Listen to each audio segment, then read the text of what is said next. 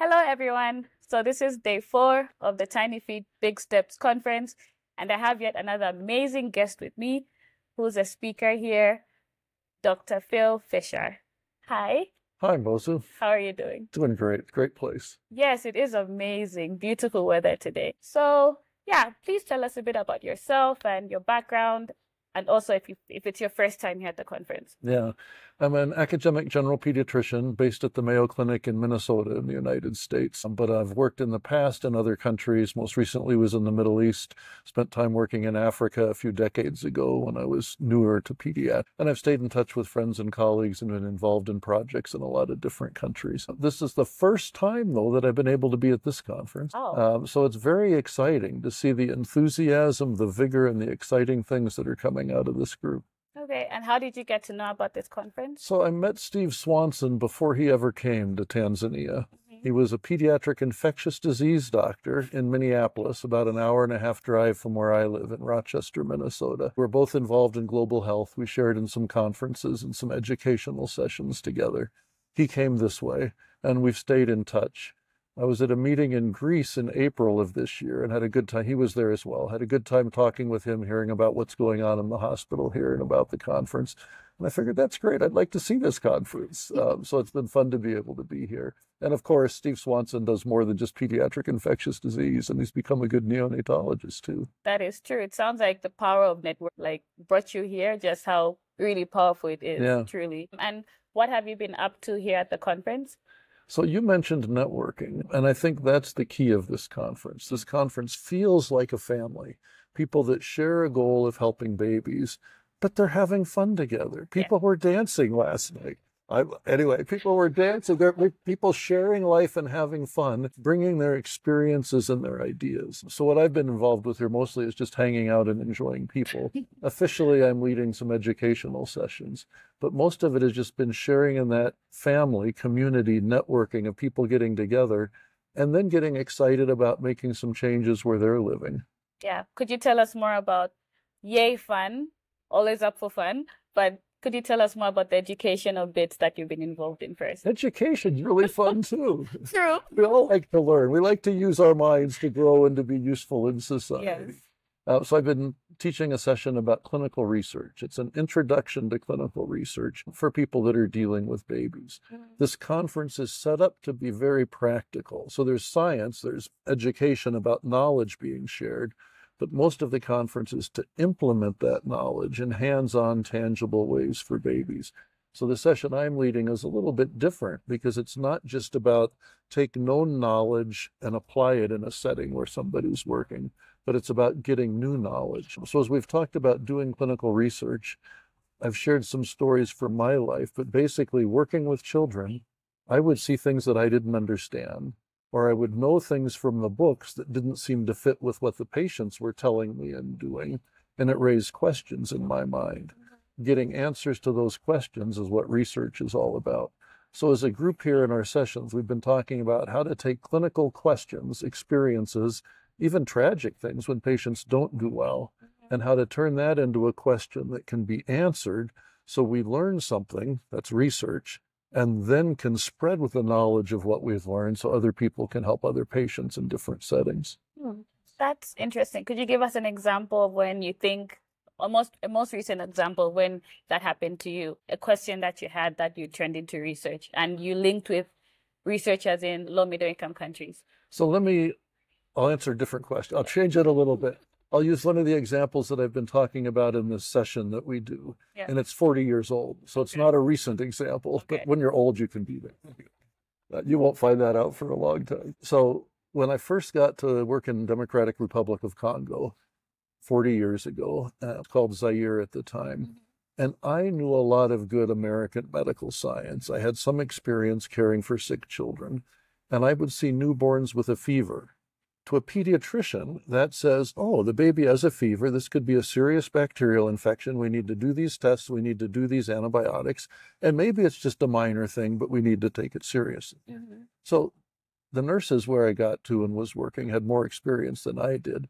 And they said, oh, this baby had a fever, but we gave malaria medicine, and now the baby's better. And I was happy the baby was better, but I felt really scared that the nurses hadn't treated the thing that could kill the child, because at that time, everybody knew that babies don't get sick from malaria. They have to wait their 10 days until the mosquito bite has led to something. And the nurses kind of smiled and nodded, and they weren't convinced. So we had this difference of opinion. So the question was, are the nurses right, or was my American knowledge right? We turned it into a research question of what is the incidence and the impact of congenital malaria. At the time, people didn't think congenital, being born with malaria, happened. They didn't think it could come from the mother's blood. It could only come from a mosquito bite. But we did a research study. We turned that clinical question into a research question. And then we looked at about 300 consecutive newborns. We tested the mother, the placental blood, and the baby's umbilical cord blood, and then baby's peripheral blood. And we looked to see how much malaria there was. I shouldn't have been surprised, but the nurses were right, and I was wrong, and all the textbooks were wrong. About 13% of newborn babies had malaria at the time of birth, had infection. Some of them got better. They washed out the infection, they fought it off, they never even got sick. But if they had malaria, they were more likely to get a fever. And if they had malaria infection, they were more likely to die in the first 3 days of life. So causing fever and causing death with about 13% of the babies infected. That is not what the book said. The book said it's exceedingly rare. This was not rare. So that was research. And now if we look back in the last 35 years, that was part of people realizing, wow, maybe things aren't what we thought. Maybe congenital malaria is a big deal. So since then, there's been much more attention paid to mother's malaria during pregnancy and to the babies. And now things are taken care of in a very different and a much better way.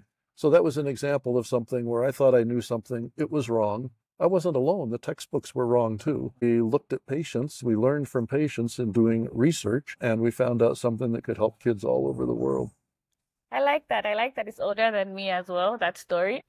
So it's a good one. I like that you went back into the archives and thought of something that would be useful to tell. So thank you for sharing that. After we did that study, I thought, okay, maybe Zaire, Democratic Republic of Congo, is different. Maybe this isn't right. So I wrote to 7 friends in different countries around Africa, including somebody in the country you came from and were born later on. And I said to these friends, hey, can you test the 100 next babies you see and see if they have malaria? And it was variable, but overall an average of 7% of kids were born with malaria. Anyway, so it wasn't just from where we were, but we realized this was affecting your family and your ancestors as well. So it started with the problem in Zaire. You wonder, is there something here? And then it spreads all over Africa. And in fact, the problem was already there. We just opened our eyes to the problem, and then we could see what was really going on. So it's about asking the right questions and just going in with a microscope to say, how can we unearth what needs to be unearthed? And doing it with a team. Yes. It's not just a doctor or a researcher. It was a nurse. It was our nursing students that did the study, the parents, the patients. It was everybody working together and people in different places. Yes, you mentioned that the nurses were like, this baby needs malaria. And you had to be like, no, there's something here. Teamwork really does make research work. And that's what this conference exemplifies. This is networking, community, teamwork. I've talked to somebody this afternoon who said, I want to check something out. And they're leaving this conference with ideas to implement, either to improve care or to learn something new to improve care later. All right. Thank you so much for sharing that. I'm sure people will be inspired in their own settings to answer the right questions. Next is, you got involved through networking. How else do you think people could get involved in this conference? It's a great opportunity. Most of the people that get involved are taking care of babies, newborns, and want to do a better job of it. So they'll learn, they'll get skills, and they'll be able to do that. So there are a lot of people that would want that, but it's designed to be practical and to be relevant to whatever we call less rich countries, lower middle income countries. So if somebody cares about caring for babies in lower middle income countries, I think you just contact the course organizers, the conference organizers, and say, hey, can I go? We've got people from 29 different countries here this year. It's grown quickly, and I think people can come and get involved. Some might think, oh, I know everything, I'll go teach. And maybe they could come teach, and then they'll come and find, like what I found in Zaire. I need to learn more here. Definitely. So, yeah. All right. So as a first-time speaker here at this conference, and just you networking and understanding what the conference is about, what would you want this conference to be in the future? Like your hopes for this conference? That's a challenge because I want it to stay small enough that people can network and connect and be a family, be a community together, and then go out from there. But I love this so much that I want other people to come. We just told everybody to get involved. So how can we do that and be small? That I think will be a challenge. But I think for the future, we need to be able to keep the value we have now of a practical, tangible conference of education that can help babies in a family setting. We need to keep that and yet let more people get involved. We've got room for a big family. We can make it a bigger family, and maybe there'll be subfamilies even. So I think we need to grow, but we need to keep the current strengths of what the conference is. Love that. And thank you so much for chatting with Rosa, me. thank you. It's a pleasure talking to you these last few days and now. All right. Thank you. Yay. Thank you very much. Yay, her.